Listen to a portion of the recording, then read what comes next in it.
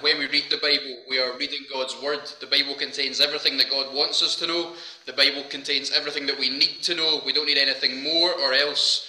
The Bible is what God says. So with that in mind, we'll read the first 13 verses of Romans in chapter 10. Brethren, my heart's desire and prayer to God for Israel is that they might be saved. For I bear them record that they have a zeal of God, but not according to knowledge.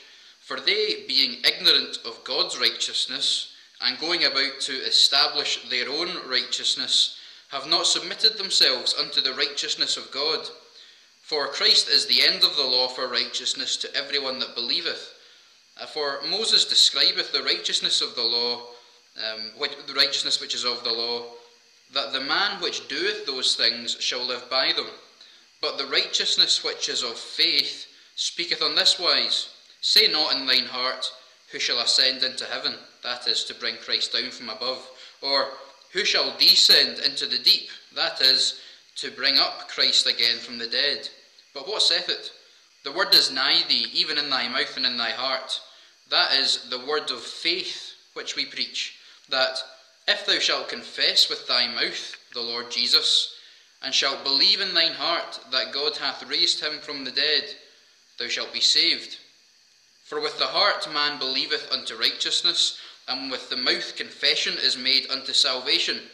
For the Scripture saith, Whosoever believeth on him shall not be ashamed. For there is no difference between the Jew and the Greek, for the same Lord over all is rich unto all that call upon him. For whosoever shall call upon the name of the Lord shall be saved. And God will bless that reading of his word and our consideration on it as well.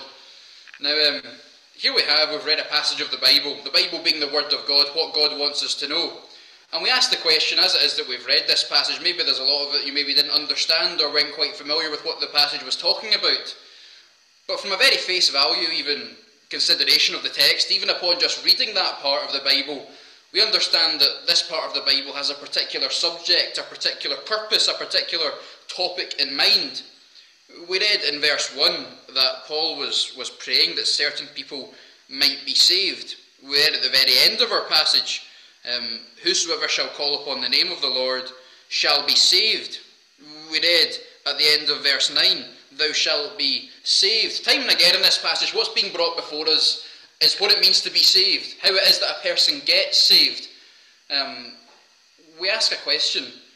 If it is that this passage is all about being saved, that someone might be saved, thou shalt be saved, can be saved, if it is that this is all about being saved, and you might hear Christians talking about being saved, a Christian is someone who has been saved, we must ask a question. When it is that this passage here, the man who wrote this passage called the Apostle Paul, when it is that Paul's writing these things and he talks about being saved, what's he talking about? What does this mean? What is it Christians are talking about and God is saying in the Bible when he talks about being saved? Well, we all understand that even in the way that we use the word saved, is that when it is that a person is saved, it presupposes that they need to be saved. It presupposes that they are in danger, that they are in a bad situation from which they must be saved. Salvation is required and salvation is necessary. Someone must be saved. Some of you might know that while I was a student, during my summers, I would go up to Peterhead, and I had family up in Peterhead. I would work in the fishing industry and just do manual labour for them in my summers and my spare time. And in the church I was in at Peterhead, there used to be a man called Alec McLean. Alec McLean. Some of you might remember Alec McLean. Now, Alec was a fisherman. He went to sea, that was his job. Week after week he'd go out to sea and catch how many ever, hundreds of tons of fish and bring it in. But there was one day Alec McLean was out at sea. He was out fishing, and it happened that there was a storm while Alec was fishing. And they were out on the deck, they were doing their fish, and the fish was coming in, they were processing the fish and sorting it into sizes, whatever they do. And they were in the middle of this storm, and it was sort of touch and go whether or not they should keep fishing, or whether it is that they should stop fishing and go in to the harbour. But they decided to keep going for a little bit longer, and as they were out on the deck, this big wave came, a wave that was sizably bigger than the rest of the waves. and it came over the deck, and there was boxes that went overboard, there was a lot of their gear that went overboard, and Alec McLean had gone overboard as well. And Alec was outside the boat, he was in the North Sea, and what they say about the North Sea is that you've only really got a few minutes, 2 or 3 minutes, and then you've had it. Either you'll sink, or you'll begin to freeze to death, just because the North Sea is so cold and so boisterous. And here's Alec, and he's gone overboard, he's in the North Sea, he's got 2 or 3 minutes, or he's going to die, his life's going to be lost at sea. And the boat was slowly moving away from Alec, the boat was drifting away from him. Hope was going to be lost very soon. But one man who had stayed on the deck, one man who wasn't overboard, who was still in the boat, had a rope. And because the boat was drifting away from Alec, this man understood, and Alec understood, that he really had one opportunity to throw this rope to Alec. And the man threw the rope, and by the grace of God, the rope landed just about right in Alec's hands. And Alec held on to the rope for dear life. And the man pulled Alec in, and Alec clambered onto the deck, and he was relieved, he was exhausted, but he was on the ship, and he was saved. He'd been saved from drowning in the North Sea. Now, we might well all say in that situation that man, Alec McLean, he got saved. He was saved. And it's appropriate for us to use that word because Alec was in danger. There was a bad situation. He was at risk of freezing or sinking in the North Sea, and he was saved from that danger. But what we understand from the Bible is that there's a need for us all to be saved. A need for us all to be saved. And what we all need to be saved from is something far worse than freezing to death or sinking in the North Sea. The Bible tells us that because we are sinners before God, we are on the road to a lost eternity. The Bible tells us that each one of us, in our natural condition, as we are, having committed sins before God, that we are worthy of eternal punishment. The Bible tells us, for all have sinned and come short of the glory of God. God has actually made himself readily known to everyone in the world. The Bible tells us, even in this book that we've read in Romans in chapter 1, the Bible tells us that because of this very world, because there is a world at all, by the world's creation, God has declared his eternal power and Godhead. It is clear that there is a God. It is clear that that God is powerful because there is a world at all. And every single person knows that. Every single person has this display of God's existence and God's power before them. The Bible tells us that God has given us a conscience, an inbuilt, at least to an extent, a sense of right and wrong. The Bible in Romans 2 talks about the law written in their hearts. Not only that, but God's given us the Bible. Time and again, God has made himself known to man, in the world, in our conscience, in the Bible. And what we understand is that on the grounds of these things, God holds us accountable for the way that we live. God will hold us accountable for the things that we have done in our life. Maybe you've never thought about that. Maybe up until now you've just considered yourself a free agent, not responsible to anyone. Well, what we understand is from the Bible is that there's someone who gave you your very existence. There's someone who made the world. There's someone who has declared himself in the Bible. And that person is God. God has demands on you. You're accountable to God for the things that you've done in your life. And as I've mentioned already, what the Bible brings before us is that all have sinned. All have come short of the glory of God. All of us have fallen very far short of how we should have lived before God. All of us have committed sins. And you don't need me to tell you that. I'm sure we're all aware. I've committed sins. That is, there's things that I've done in my life that are wrong. I've thought wrong things. I've said wrong things. I've done wrong things. I've harboured hurtful attitudes toward people. I've been angry at things I shouldn't have been angry at. I've had hateful thoughts. And I've done things with my actions and with my words, things that I've said that are wrong, that offend God. And I'm sure if you're honest with your heart as well, you'll realise that you've done the same. You've done things that are wrong. You've committed sins. And what the Bible tells us is that for those who have committed sins, God will judge those sins. God will judge people who have committed sins. You see, we would even expect this in our own courtrooms in Scotland or the UK or anywhere really. When it is that it's proven that someone's done something wrong, We expect that there be punishment for the thing that has been done. We would expect that any judge in any courtroom with a convicted criminal in front of them must judge the crime that's been committed. The Bible tells us that God is the same. In fact, God is like that to a far greater extent. God is absolutely righteous. God is absolutely good. God's righteousness is inflexible. He does what is right 100% of the time. And because God is holy, because God is good at an infinite level, more than any judge in any courtroom, because God is absolutely holy, absolutely good, God will see to it that sins are punished. God will see to it that sins are accounted for. And what we understand from the Bible very clearly is that if someone doesn't have their sins forgiven, they will be punished for the sins that they have committed.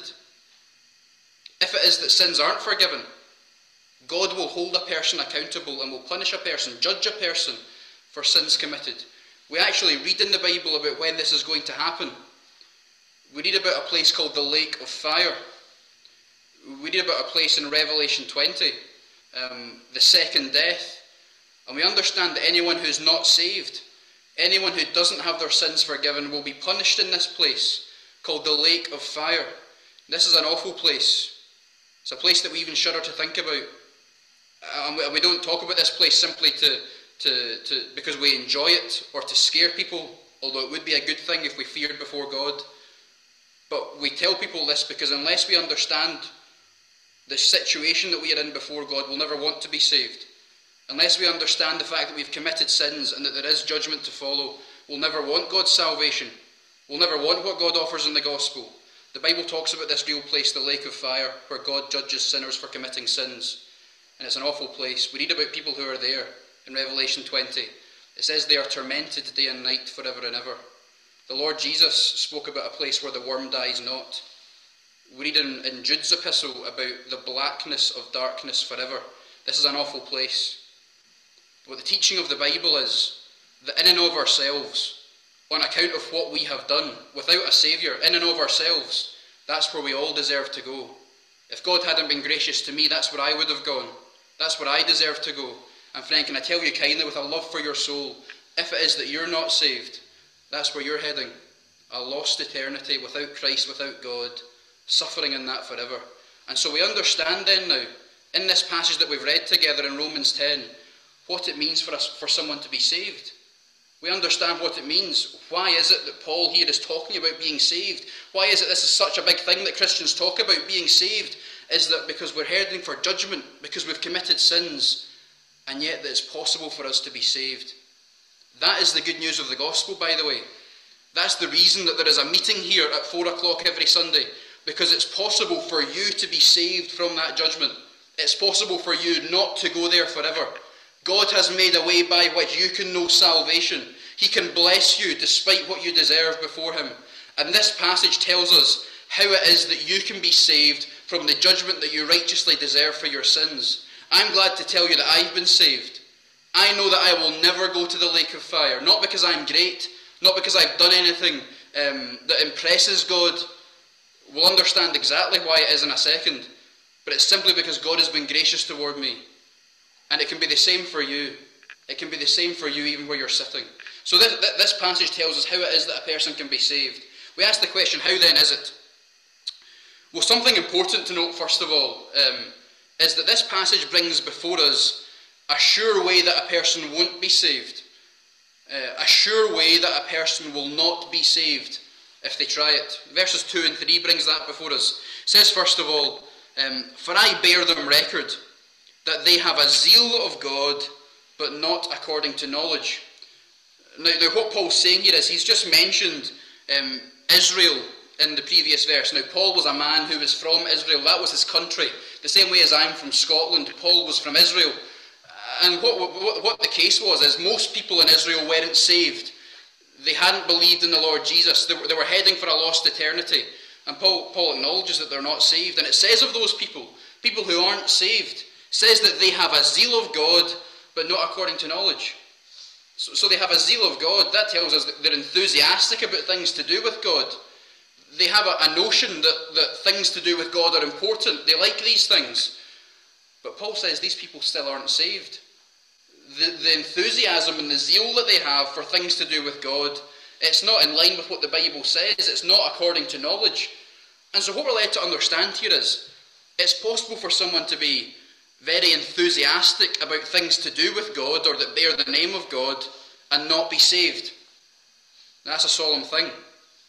That means that there are people who might attend church gatherings, who might come to gospel meetings like this, who might be very pleased with the fact that they come to meetings like this, who might do things in the name of God that are good works, but we understand they're not saved. Enthusiasm for things to do with God doesn't save people.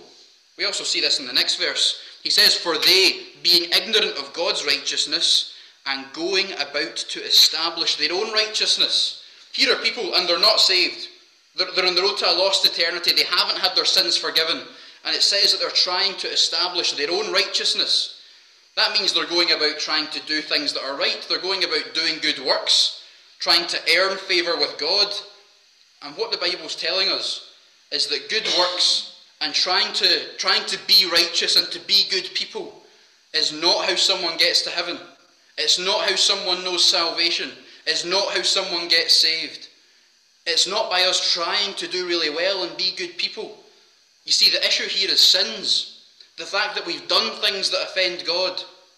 Now, no matter how many good works we do, no matter how perceivably righteous we might seem to other people, it doesn't take away the fact we've committed sins and we're guilty before God if we're not saved. So we understand that simply having enthusiasm for things to do with God and trying to be good people is not how a person gets saved. There are many people who have died unsaved and many people who are in hell, who have been upstanding citizens, who have been fairly religious people, and they're not saved. But not only does this passage tell us a sure way not to be saved, gloriously and wonderfully, this passage tells us how we can be saved. This passage tells us exactly how it is that a person can escape judgment for their sins and can know God's salvation and can be on the road to heaven and not the road to hell. I want to point out first of all that the answer to how a person gets saved is centred on the person of the Lord Jesus Christ. It's all to do with the Lord Jesus Christ. The text makes that very clear. Verse 4 talks about Christ as the end of the law. Verse 6 talks about to bring Christ down. Verse 7, to bring Christ up. Further down in verse 9, if thou shalt confess with thy mouth the Lord Jesus. Again, verse 13, whosoever shall call upon the name of the Lord, that's the Lord Jesus. This is all about the Lord Jesus Christ. The way for a person to be saved is firmly fixed and centred on the person of the Lord Jesus Christ. There is no other way to be saved. Without him we won't be saved. If it is that we are depending on anything or anyone other than the Lord Jesus Christ, we won't be saved. It's all to do with the Lord Jesus that a person gets saved. Now I want to ask a question. Who is this man? Who's the Lord Jesus? The Bible makes it very clear who the Lord Jesus is. The Lord Jesus is the Son of God. There are verses in the Bible that make this abundantly clear. We read in John chapter 1, in the beginning was the Word, and the Word was with God, and the Word was God. The Lord Jesus Christ is God. In Hebrews in chapter 1, God the Father speaks to the Lord Jesus and he says, "Thy throne, O God, is forever and ever." The Lord Jesus Christ is the Son of God. He is God the Son, but he's God the Son who became a man. That same passage that I quoted in John 1 goes on to say, "And the Word became flesh." That is, the Lord Jesus Christ, the Son of God, who is God, became a man. He took on flesh, he took on a body, and entered into time. I want to ask a question. Why is it the Lord Jesus Christ alone that can offer salvation? Why does it have to be him? Why is salvation from sins and from judgment all to do with the Lord Jesus? Well, the Bible tells us that it has to be the Lord Jesus because he is the only one who has paid the price for sins. He is the only one who has gone to Calvary. He is the only one who has made forgiveness of sins possible. You see, what happened was, at the end of the Lord Jesus' life on earth, he was crucified. I'm sure perhaps many of us are familiar with this. The Lord Jesus was crucified just outside Jerusalem around 2,000 years ago. And when it was that the Lord Jesus was on the cross, we learn this, that there were 3 hours while Christ hung on the cross. And for those 3 hours, the whole earth was dark. The land was black. God caused darkness to come upon the earth, and men couldn't see what was happening to the Lord Jesus for 3 hours as he hung on the cross. And what the Bible tells us is that in those 3 hours of darkness, when the Lord Jesus was on the cross at Calvary, the Bible tells us that the Lord Jesus suffered for sins. The Bible tells us the Lord Jesus suffered for sins. Now what's important to notice here is that the Lord Jesus didn't commit any sins. The Lord Jesus had never done anything wrong. He was the only man to ever live who had never committed a single sin. Remember we talked about the fact that we are sinners, that I've done things wrong and you've done things wrong, and because of that we're guilty before God. And that's why the Bible speaks about judgment. Well, here's the only man, the Lord Jesus, who never committed a single sin, who never did anything wrong, the only man who wasn't worthy of judgment. And yet the Bible tells us is that in those 3 hours at Calvary, the Lord Jesus suffered for sins, that he was judged for sins that he hadn't committed. The only man who never committed any sins suffered for sins. This is the judgment that you and I deserve as those who have committed sins. The Lord Jesus, who never did any sins, suffered for sins. The Bible tells us this very clearly. In 1 Peter in chapter 3 we read this: Christ hath once suffered for sins, the just for the unjust, that he might bring us to God.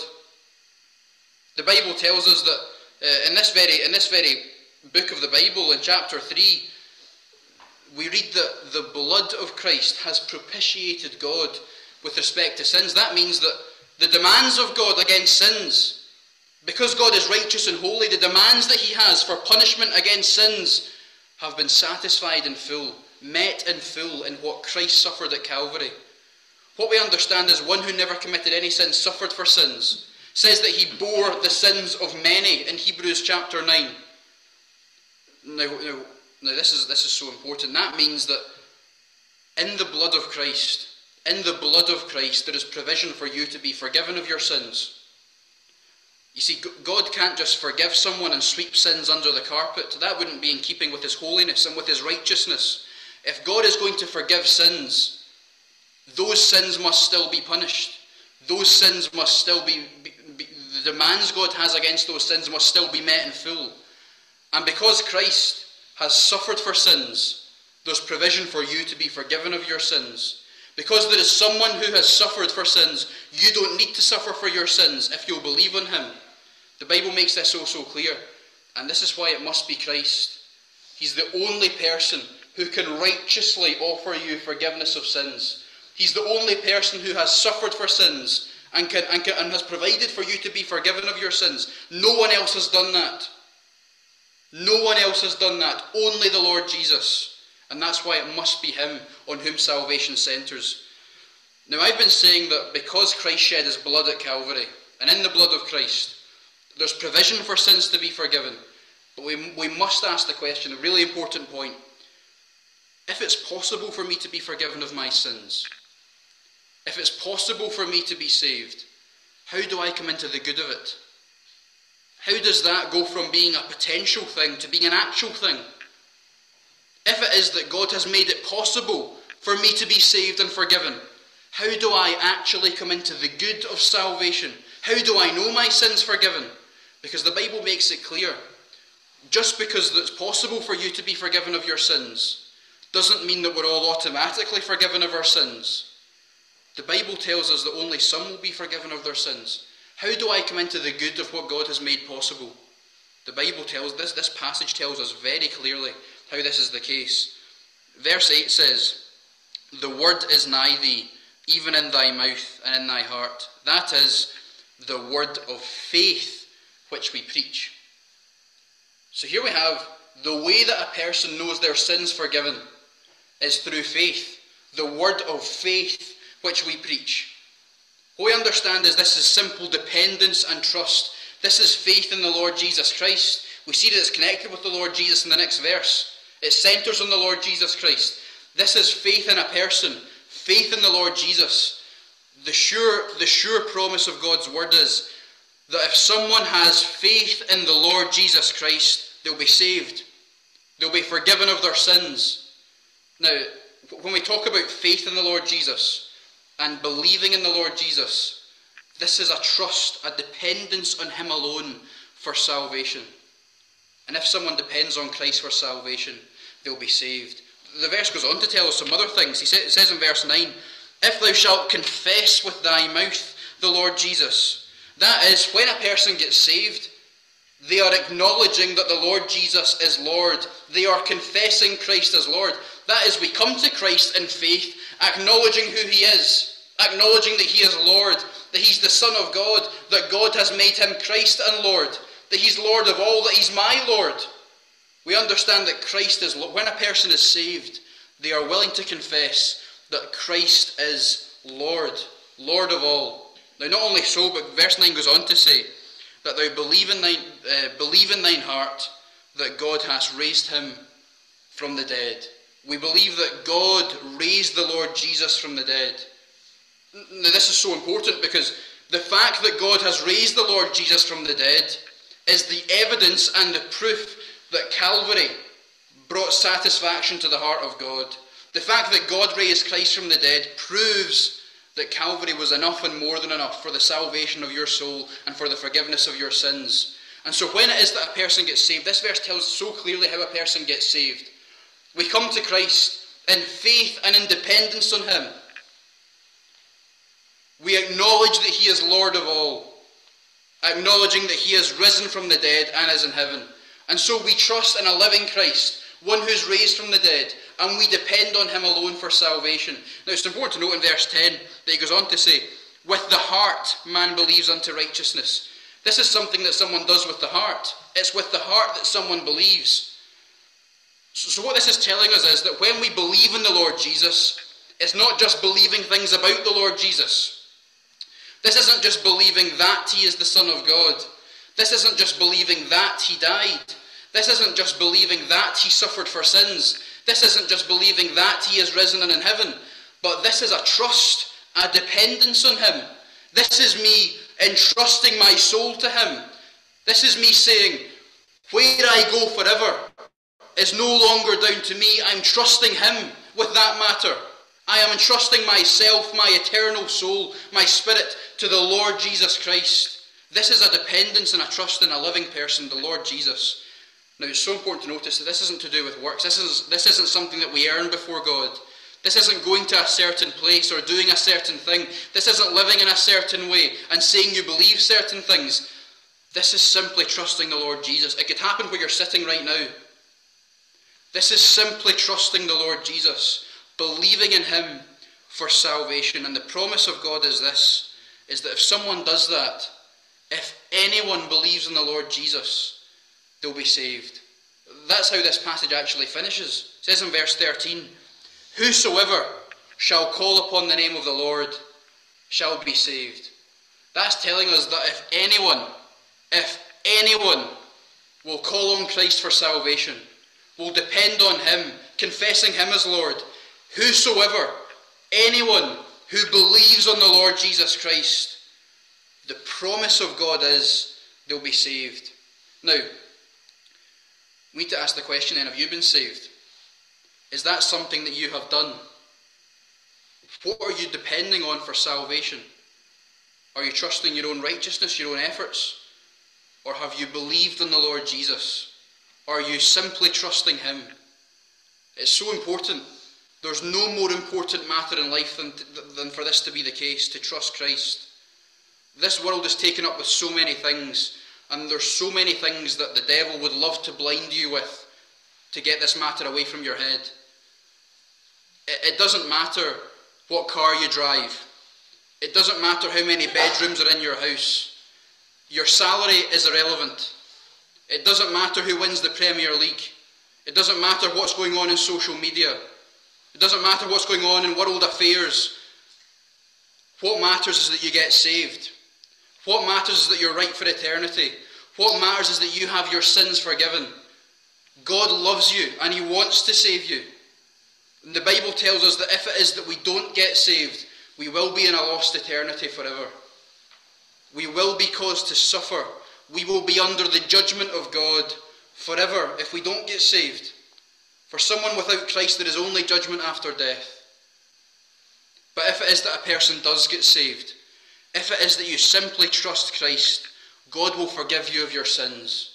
You will never see judgment if you believe in the Lord Jesus. In fact, forever, for eternity, forever, you'll be with God and with Christ in heaven. You'll know joy without end, bliss without alloy, a place where the Bible calls the new heaven and the new earth.